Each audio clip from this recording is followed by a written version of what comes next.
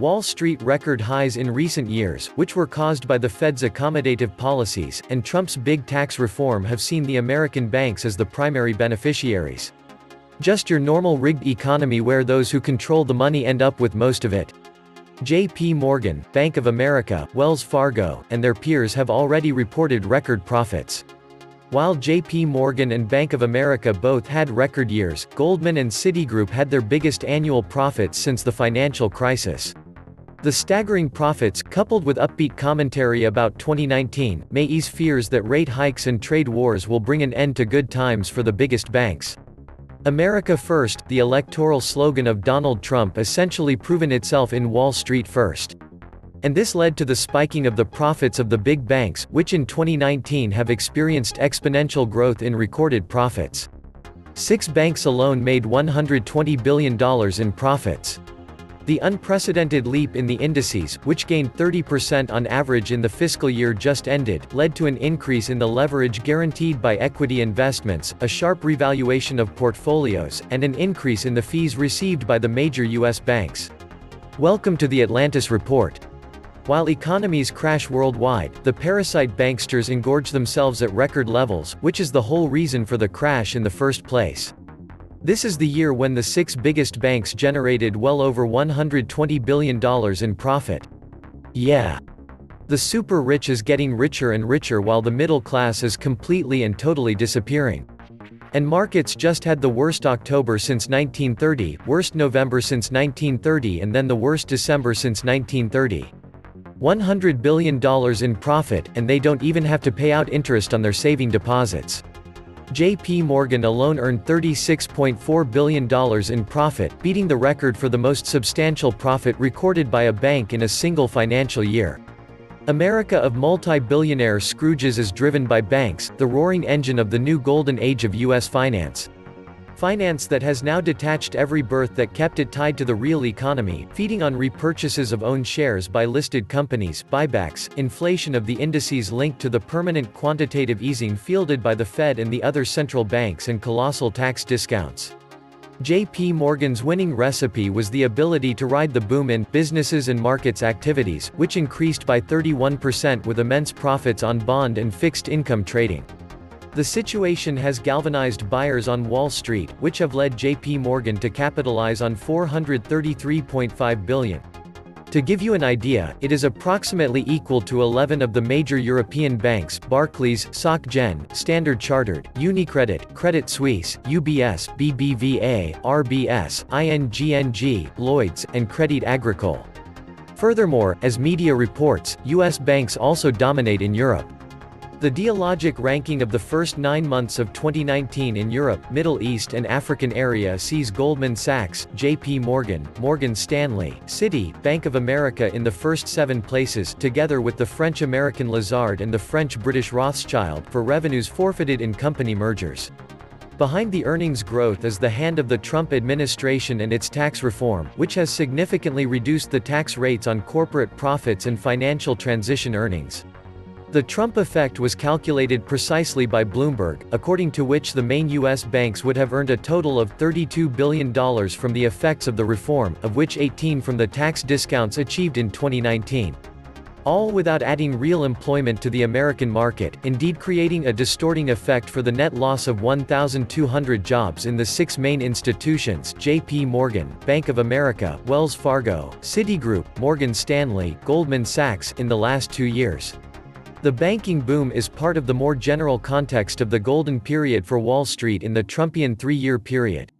The 500 largest companies listed on the stock exchange produced equity profits of $17,000 billion, more than ever before.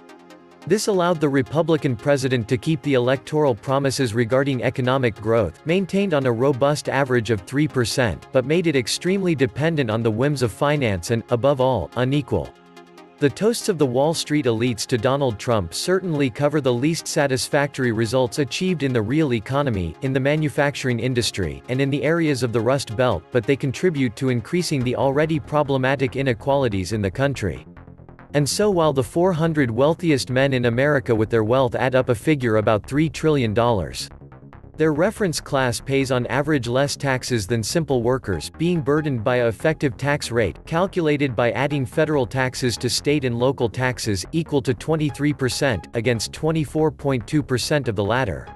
Trumpnomics, as recently pointed out, suffers the perennial dualism between these two realities destined to conflict in the long run inevitably. It is unlikely that Wall Street bankers realize this in the short term.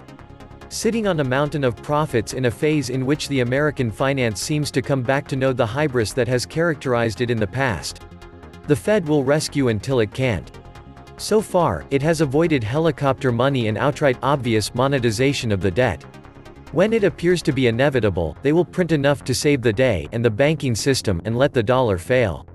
The majority see inflation as akin to the weather, something we can only observe.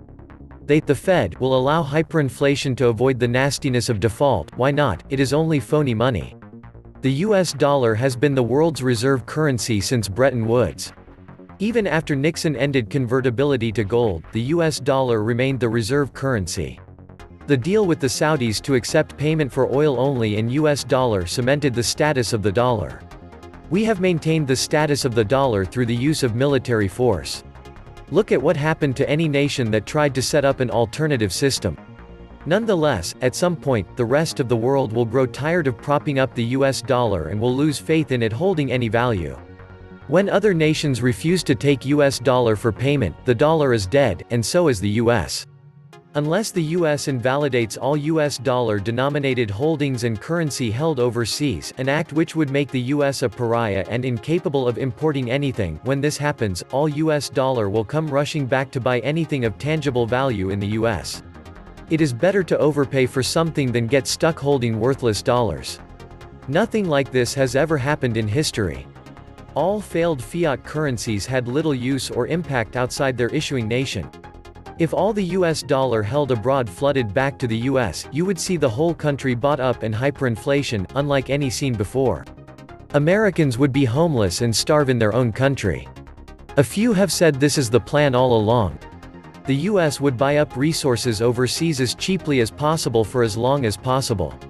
When a crisis finally hit, the US would either repudiate all US dollar holdings overseas or greatly reduce their value and use. No foreign-held dollars would be allowed to purchase U.S. assets. Denied access to overseas goods and raw materials, the U.S. would take advantage of assets long hidden in military reservations, national parks, and other government lands, including substantial reserves of gold. The U.S. would then rebuild its industrial base. Personally, I don't see that happening. The U.S. doesn't think that far ahead, nor would it try to preserve assets. There are essentially two ways the world could deal with the dollar dominance and the risks of being sanctioned by flippant US policies. Number 1. Simply don't do exchanges in dollars, which will decrease the demand and circulation of the dollar. Less demand for the dollar will decrease its value in trade. That will also have the effect of luring other countries away from the dollar if they want your trade. Number 2. Or, continue to trade in dollars for now, but pass the dollars off as rapidly as you can for tangible commodities, or material goods, and don't save any dollars. Instead, convert dollars immediately into something else. That way, when the dollar crashes, you won't be holding the bag on a lot of worthless paper money and huge amounts of debts to pay off. Instead, you will have a lot of material wealth, not toilet paper wealth, that can be traded in other currencies, or in barter. When it comes to U.S. Treasury notes, either of the situations above could cause long-term interest rates to rise further because there will be a greater supply of unwanted treasuries on the market, and the U.S. Treasury will have to offer higher interest rates on the treasuries it auctions to convince anyone to buy them. That will put the Feds in a dilemma, as it makes the U.S. debt more expensive for the government to pay back. That is not to mention anything about the severe impact it would have on the U.S. economy, as the Feds won't be able to do any quantitative easing to spur economic growth with low interest rates. It is literally a death debt trap for the U.S. dollar. JPMorgan, Bank of America, Wells Fargo, Goldman Sachs, and Citigroup are the Fed's owners. They are working to rob the middle class going up and working to rob the middle class going down. Bringing the markets up and/or down, they are there to serve and to protect the super rich and to rob the middle class. That's the most important thing we need to know about them. This is why we had bailouts. This is why the Fed exists. Well done, banksters. Meanwhile, 78% of American tax slaves live paycheck to paycheck. Banks are not banks anymore. They are no longer intermediaries but rather give themselves access to all the fiat currency they want with no real work, no real risk, and no new collateral requirements. Those in charge might reach a tipping point where they crash the financial system for fun and profit. How exactly will the financial political complex coordinate this devastating crash? Will they send out an email to their exclusive list of central bank owners? Some have suggested this was what triggered the Great Recession in 2008, a massive removal of capital from the money market system, which triggered the entire crisis. The current liquidity crisis that sparked the massive Fed repo program is quite suspicious, especially since there is absolutely no media coverage of this at all. You would think financial news would be all over it, trying to find the cause. For some reason, they're silenced, and that's when you know it is a serious matter. The great manipulation mentioned is starting to falter now. Once you realize just how detached from reality the markets have become, it becomes obvious what comes next. The only reason it continues is that everyone understands the implications. In essence, what has been constructed as a financial world dead man switch. Nobody dares poke the US right now or even point out the obvious that the markets and statistics are fake, because that might trigger an implosion that will take down the entire world's existing financial system. There is more wealth to be attained, crashing an economy, than there was in building it. JPMorgan knows that he who panics first panics best. This was the Atlantis Report. Please like, share, and subscribe. Thank you.